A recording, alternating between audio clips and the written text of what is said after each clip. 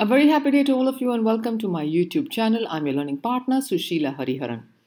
In this video, we're going to take a look at DVR or stocks which have a differential voting rights.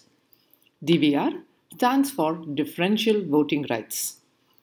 Let's take a look at what does DVR mean and how do we calculate the dividend yields for common stock. Equity means proportionate ownership. Proportionate ownership. An equity owner is a part owner of the company's assets. Therefore, like every business owner, an equity owner also runs the risk of losses of the business. If you take a look at the Kirana store at the roadside, you will understand that the running the business of the Kirana store is also a part of the equity understanding, in the sense that if the business runs losses, then the owner of the business also runs losses. Therefore, the equity owner assumes the risk in the equity investments. What do I mean by that? Every time the business does not declare dividends or the companies don't declare interesting corporate actions like bonuses and stock splits, then the shareholders get agitated and they run the risk of the ownership of equity investment. Equity has these three characteristics. That is, there is no assured return by the issuer. The issuer, that is the company that issues the equity, can decide whether they want to give dividends. They can also decide when they want to give dividends. They can also decide how much dividends to give. So everything is determined by the issuer. Of course, shareholder approval is needed, but that is at a later stage. Equity has no redemption date, and equity also has no statutory monetary obligation. There are a few non-monetary obligations that are applicable to equity issuers, which is why common stock is different from stock with differential voting rights. Let's take a look at types of equity. The equity types are of three categories. The first one is common stock, the one that we are most familiar with, and almost 98% of all the stocks that are issued that are listed on the National Stock Exchange are of the category called as common stock. The second one is DVR, Differential Voting Rights, and the third type is ADR, that's the American Depository Receipts. ADRs are listed on the New York Stock Exchange, and we have a few companies in India like ICICI Bank and Infosys, which have both common stock listed in India in rupees and ADRs listed in dollars on New York Stock Exchange. I have already uploaded a video on ADRs, the link of which is shared below in the comment section. Common stock is also called as share capital. Common stockholder has voting rights as one stock is equal to one vote. So if I'm a shareholder of 1,000 shares, 1,000 stocks of a particular company, then my vote is equivalent to 1,000 votes of that particular AGM or that particular event. The par value of common stock differs from stock to stock and is determined by Securities Exchange Board of India, that is SEBI, and the par value determines the dividend payouts. Dividends are declared as a percentage of par value. So if you have to calculate your dividend entitlements, then you need to know both the par value as well as the dividend, that is the dividend percentage rate. Let's take a look at DVRs or differential voting rights. Differential voting rights are stocks where the voting right is not parity. Parity means one DVR is equal to one vote. But in the case of DVR, one DVR is not equal to one vote. Multiple DVRs equals to one vote. Therefore, at an AGM, the voting power of a DVR holder is much reduced compared to a common stockholder.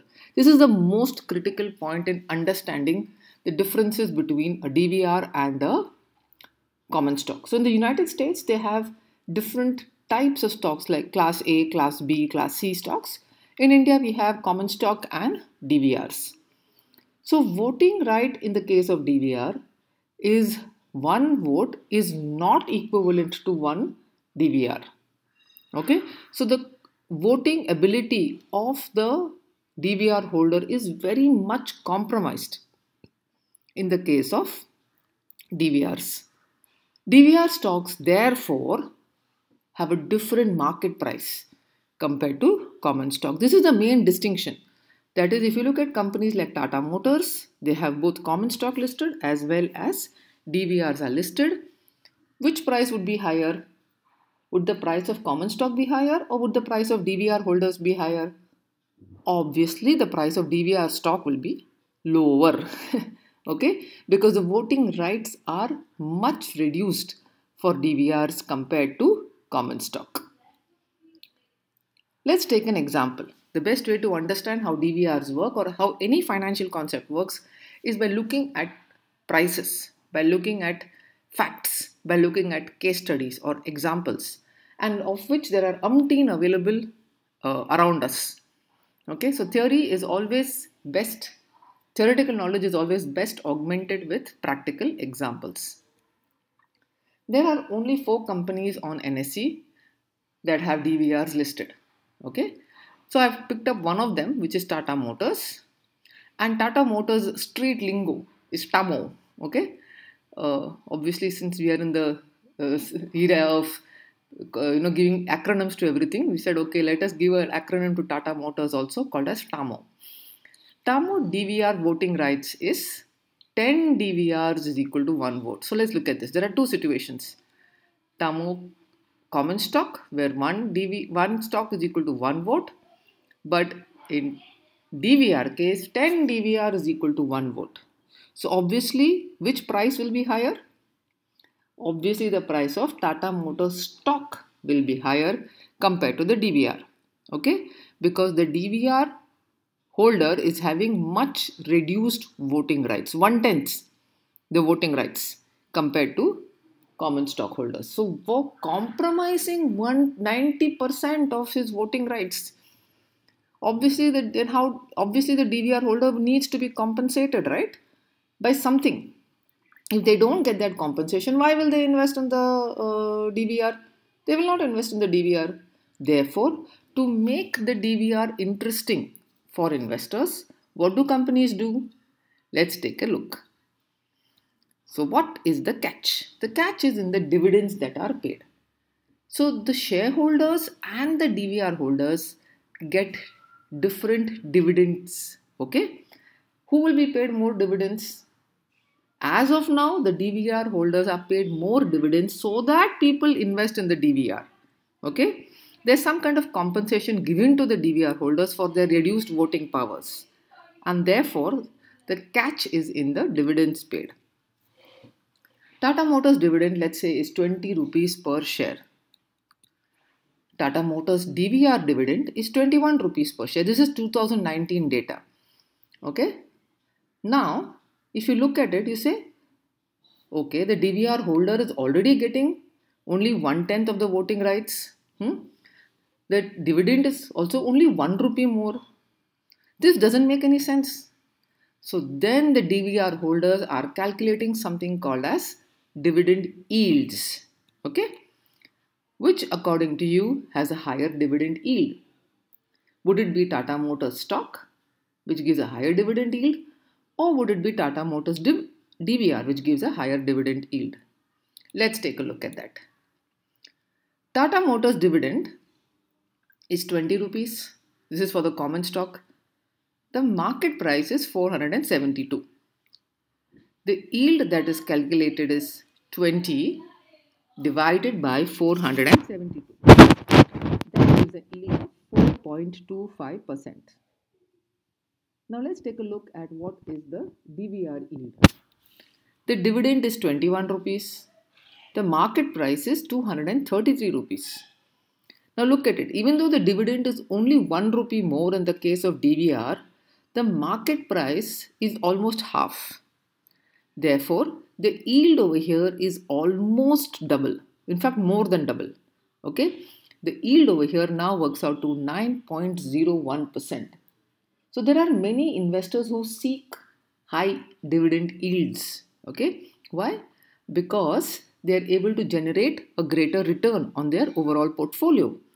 Therefore, even though the dividend difference between a DVR and a common stock is only 1 rupee, the dividend yield in the case of the DVR is double that of the common stock.